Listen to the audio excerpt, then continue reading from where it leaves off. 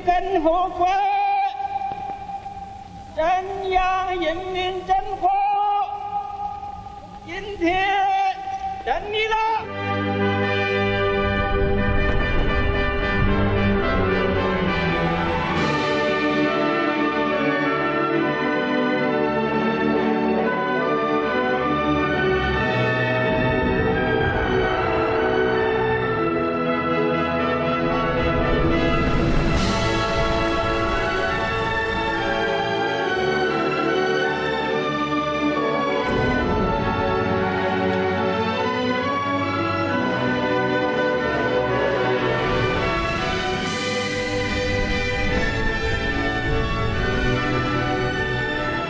为建设富强、民主、文明、和谐、美丽的社会主义现代化强国努力奋斗。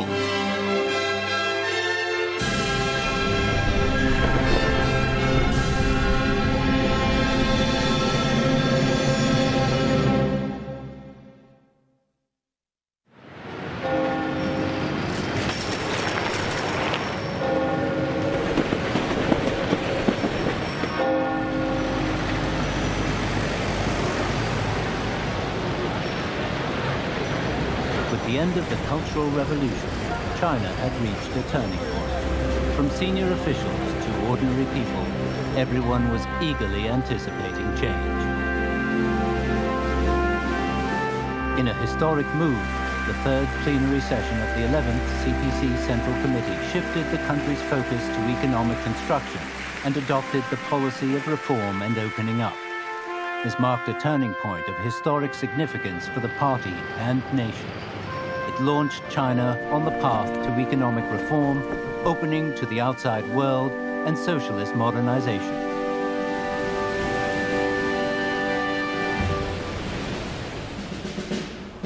After 30 years of unremitting hard work, the People's Republic had secured the material and technological basis from which to launch this program.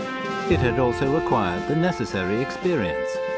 Now the country faced the great challenge of further developing and building socialism. The reform and opening up mobilized the population, accelerated the emancipation and development of the social productive forces, and helped China catch up rapidly with the rest of the world. These changes had a profound impact, not only on China, but also internationally.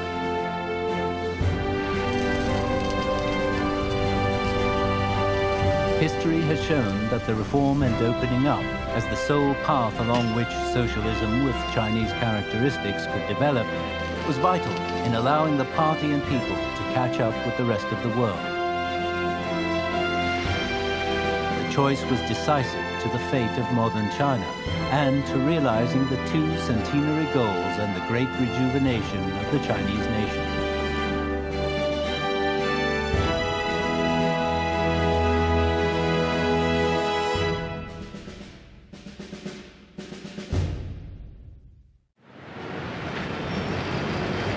In 1976, the Year of the Dragon, was a momentous year in the history of the Chinese nation.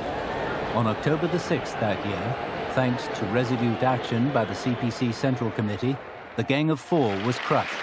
10 years of chaos were brought to an end, and the whole nation celebrated.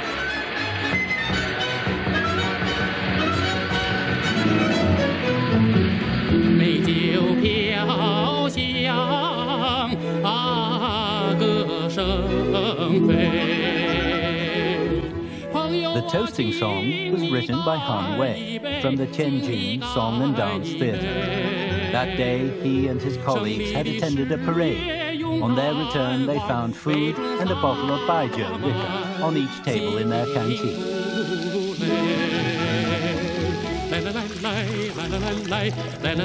Han didn't normally touch liquor, but on that occasion he celebrated with his colleagues. After several toasts, he improvised a poem. His colleagues loved it and urged him to turn it into a song. Han wrote the first draft that same night. His old partner, the composer, Shi Guangnan, wrote the melody. sure never touched alcohol, but it was said of the resulting song that it was intoxicating. The song touched people's hearts. It dispersed the clouds that had hung over them and described the good life that awaited them.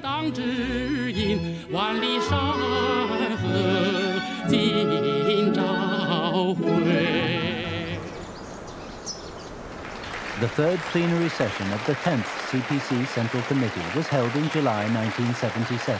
It saw the return of 72-year-old Deng Xiaoping.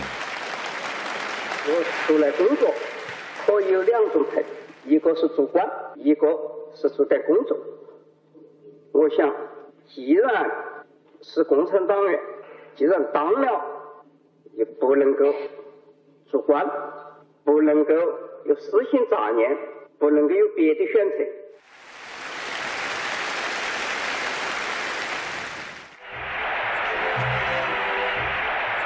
On July the 30th, 1977, Deng Xiaoping appeared in the stands at the Workers' Stadium in Beijing during a football match.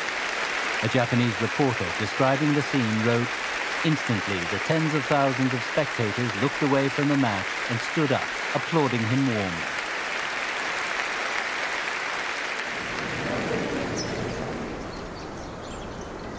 Deng had decided to take personal charge of technology and education work, as he believed this was the key to setting the country on the right track.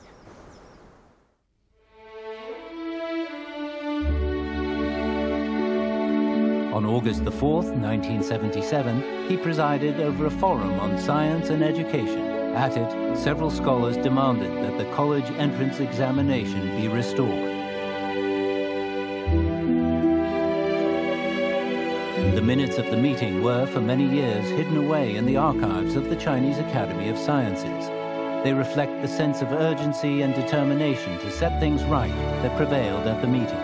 It was proposed that, in deciding who should attend university, students should register voluntarily, receive permission from their work unit, take a unified test and be admitted based on their score. Deng Xiaoping decided to do away with the phrase, "receive permission from their work unit."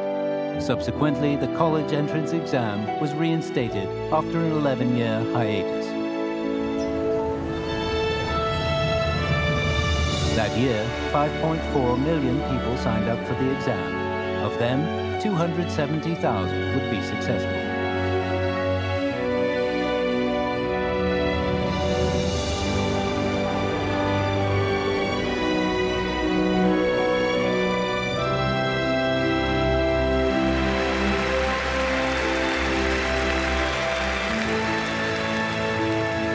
My father 下班回家，我们都已经躺下睡觉了。我爸爸回来特别晚，他就跟我们说：“你们大队书记，来电话了，说有一份录取通知书送到了你们大队。”哎，当时我们全家人全都醒了，我的弟弟妹妹还有我妈妈姥姥，哎，全醒了，特别的这个兴奋，然后就问这个通知书写的是哪儿。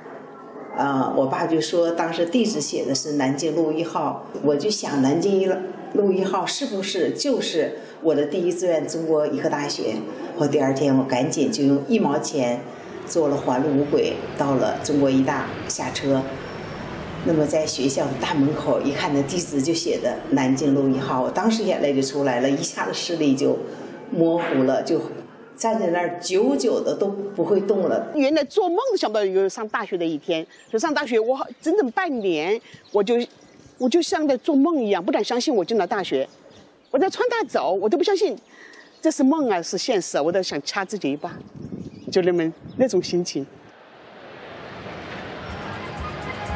In March 1978, with the spring sun on their faces, 270,000 new students arrived on campus, ready to start a new life.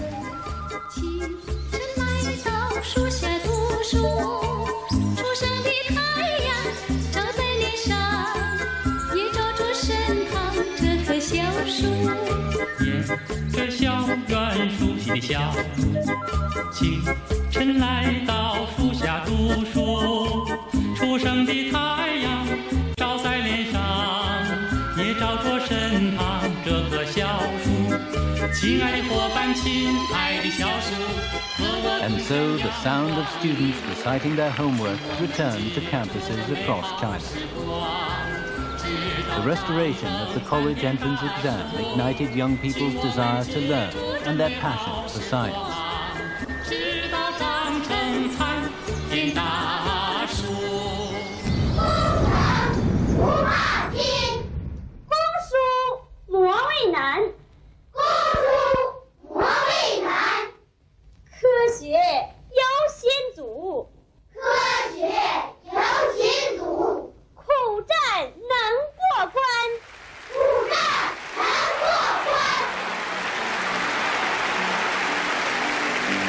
In March 1978, 5,500 representatives attended the first National Science Conference in Beijing. Old friends, former classmates, teachers and students were reunited. After a decade or more apart, emotions were running high.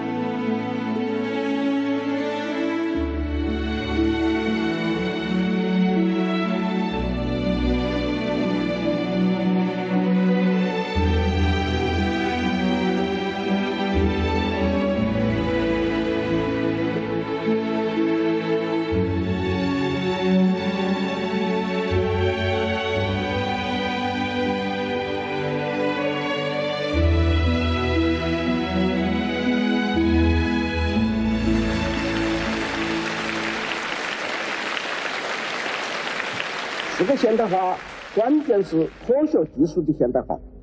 现代科学技术的发展使科学与生产的关系越来越密切了。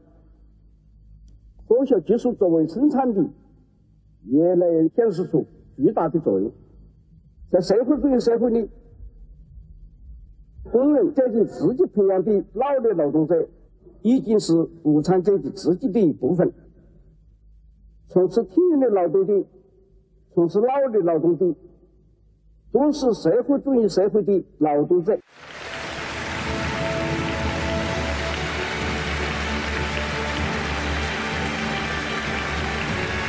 The writer Ma Shitu described the reaction to the speech. He received a huge round of applause when he described science and technology as productive forces. Greater applause for saying that scientists are workers, and particularly enthusiastic applause for they are part of the working class. And when he said, "I am willing to be your Director of Support Services," the applause was loud and prolonged.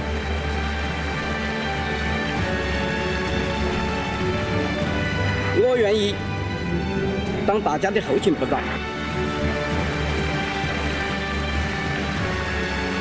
Deng Xiaoping's reasoned assessment of them fully resonated with China's intellectuals.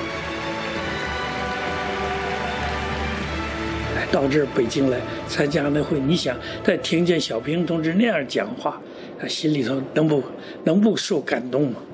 那离科学太远了。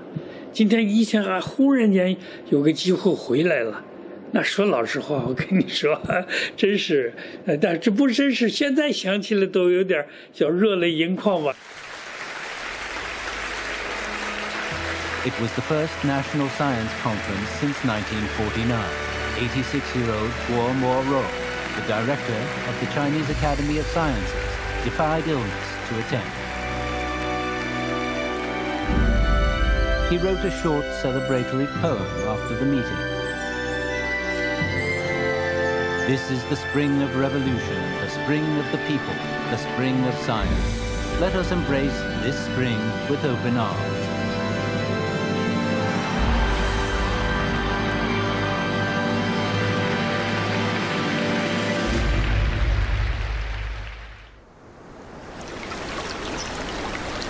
However, spring still hadn't quite arrived. Historical progress can sometimes be subjected to tremendous inertia. China needed to change track quickly. But the two whatevers, which called on people to closely follow Mao Zedong's decisions, were becoming a serious impediment to people's forward thinking. Deng Xiaoping still had not returned to a position of leadership. But in a letter to the CPC Central Committee, he wrote, From generation to generation, we should take genuine Mao Zedong thought as an integral whole and apply it in guiding our party, our army, and our people. He added, however, that the two whatevers do not accord with Marxism.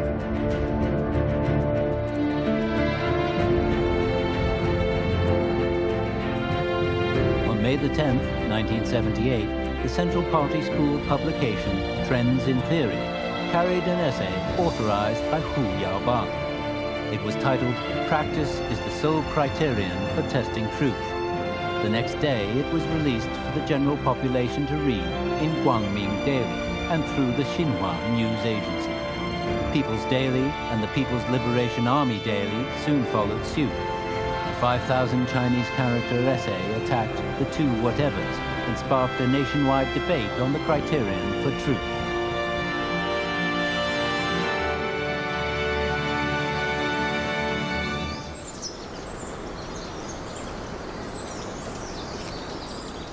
Deng Xiaoping took a clear public stance on the issue. He said, "We have encountered a problem, which is that even practice as a criterion for testing truth can become an issue.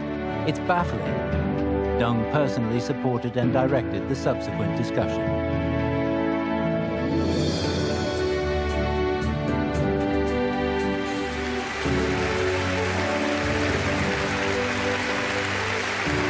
At the All-Army Conference on Political Work, held on June the 2nd, 1978, he said, "Seeking truth from facts, always proceeding from the reality and integrating theory with practice is the fundamental point of Marxism and Mao Zedong thought." He went on, "We must set things right and cast off our mental shackles so that we can truly emancipate our minds."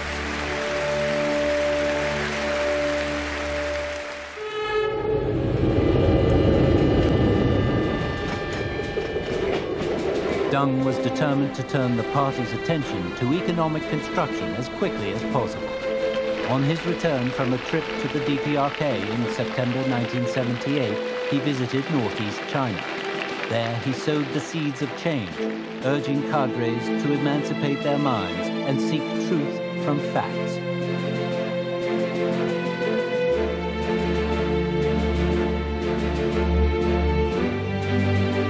At the same time, Chen Yun, Ye Jianying, Li Xianyan, and other old revolutionaries expressed their support for the debate on the criterion for testing truth.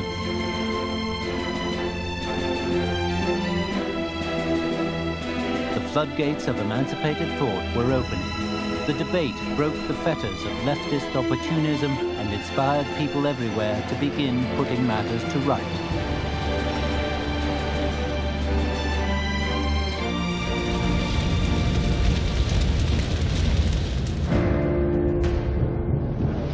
In the 1970s, science was advancing rapidly around the world, bringing new opportunities. By 1978, Microsoft had already been in business for 2 years, and in Germany, digital printing was replacing printing presses. The world's first mobile phone network was already up and running, and 70% of homes in the developed countries had television. The European community had adopted the European currency unit, and the tide of economic globalization was rising. The 4 Asian tigers were growing rapidly, with Singapore's GNP per capita already reaching $3,000.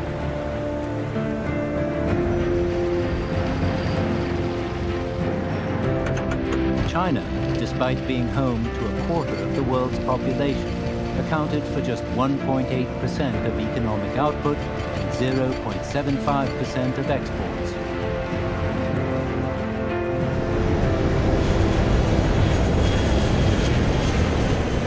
That year, the Chinese government sent delegations on study tours to various parts of the world. In the course of little more than a month, Premier Gu Mu led a delegation to 5 countries, including France, Switzerland, and West Germany. They visited factories, mines, and ports. The delegation was later given the nickname Vanguard of China's opening up to the world.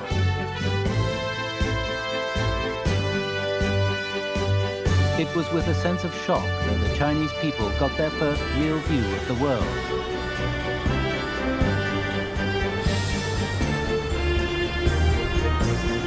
Highways like those in Western Europe, 30 meters wide and designed for speeds in excess of 100 kilometers an hour, were non-existent in China at the time.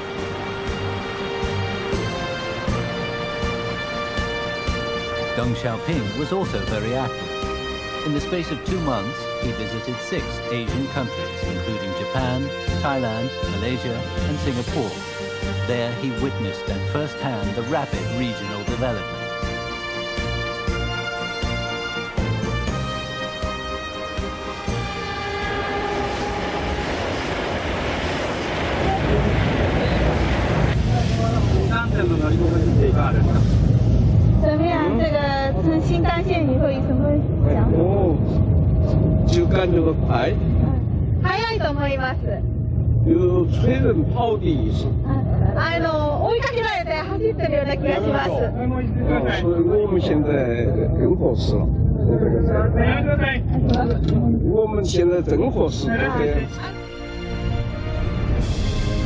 The things Deng saw and heard while visiting developed capitalist countries made him realize that if China was to catch up with the rest of the world, it had to find a path of development adapted to its own situation.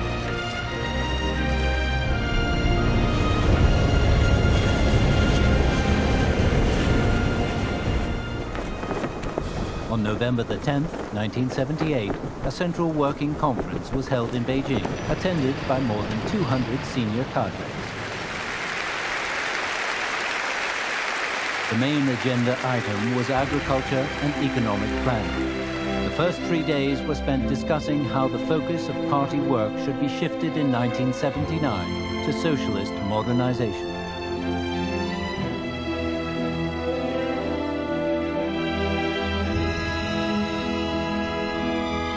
On the third day, November the 12th, Chen Yun pointed out that stability and unity were key if the shift in focus was to be smooth. But how could stability and unity be achieved? The major historical issues still lingering from the Cultural Revolution and the mistakes of the leftists still had to be resolved, as did the question of the merits and demerits of certain key leaders.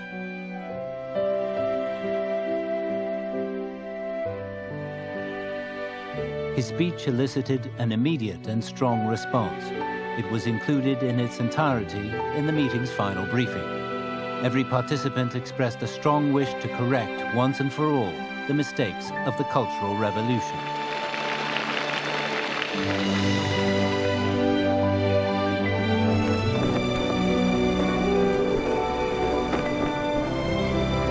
It was a historic turning point when the CPC faced new opportunities and needed to solve a number of new problems and set a course for development.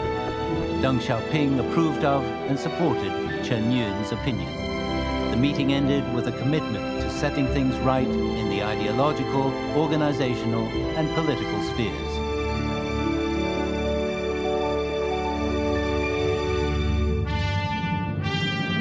At the closing ceremony, Deng Xiaoping gave an important speech under the title, "Emancipate the Mind, Seek Truth from Facts, and Unite as One in Looking to the Future."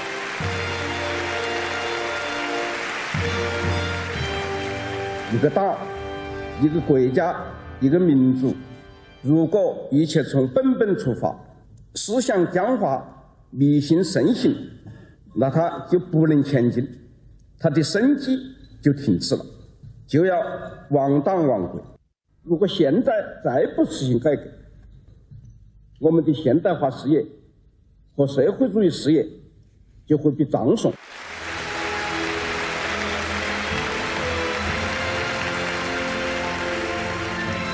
The speech was like a strong wind, clearing away the clouds that had cast a shadow in the minds of the Chinese people. It pointed out the development direction China should take and became the de facto work report for the third plenary session of the 11th Central Committee of the CPC.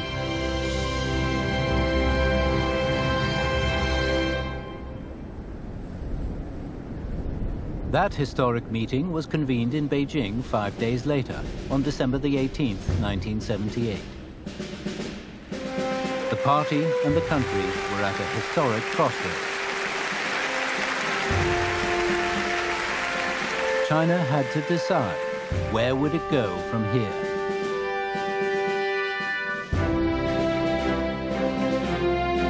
The meeting decided that the party and country should shift their focus to socialist modernization and concentrate on the strategic decision to reform and open up.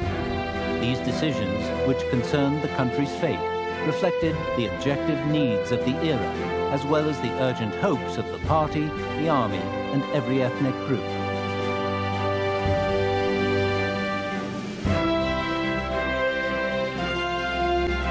The meeting was a milestone in the history of the Communist Party of China. It launched the great socialist programs of reform and opening up, and building socialism with Chinese characteristics.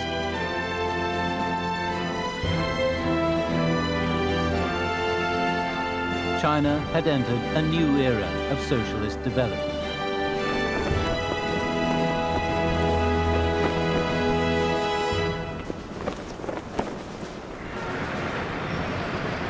Following the meeting, the party began a systematic effort to right the wrongs of the past. 2 days after it ended, Peng Dehuai and Tao Zhu were rehabilitated post-mortem, and a memorial service was held for them.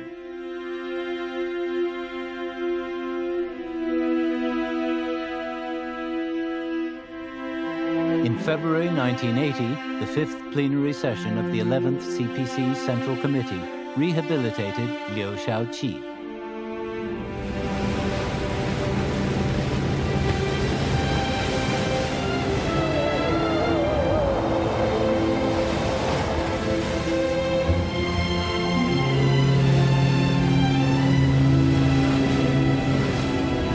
With the wrongly accused being rehabilitated and old mistakes being corrected, many wounds could begin to heal.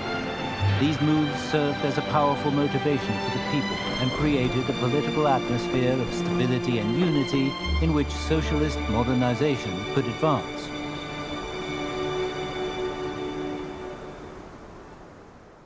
在邓小平同志和老一辈革命家支持下，党的11届三中全会冲破长期左的错误的严重束缚，批评两个凡是的错误方针，充分肯定必须完整准确地掌握毛泽东思想的科学体系，高度评价关于真理标准问题的讨论，果断结束以阶级斗争为纲，重新确立马克思主义的思想路线、政治路线、组织路线。从此，我国改革开放拉开了大幕。If 1949 was the year the Chinese people stood up, then 1978 was the year China embarked on the road to prosperity. The destiny of hundreds of millions of Chinese people was being transformed, along with that of their country.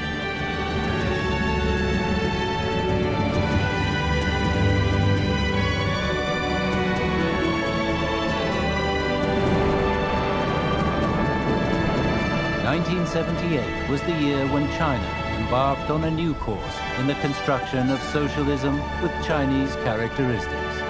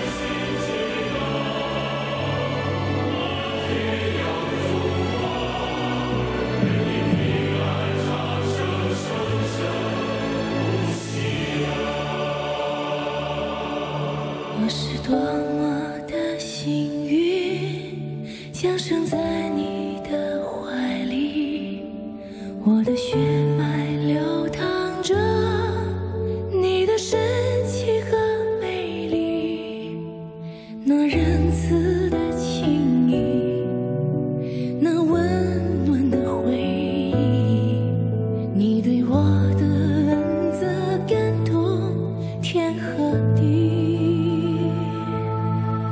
从来不曾放弃你，因为希望埋在心底，追寻自由的勇气，多少年云涌风起，幸福是没忘记，痛苦中取着你，我的灵魂紧紧跟着你呼吸。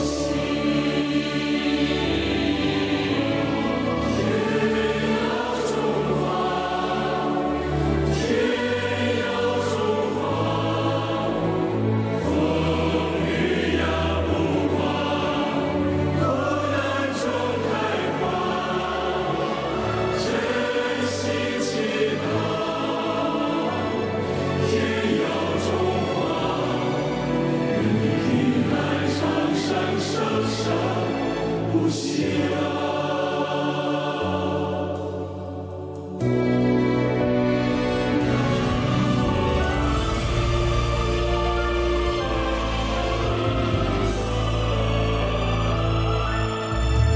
你就是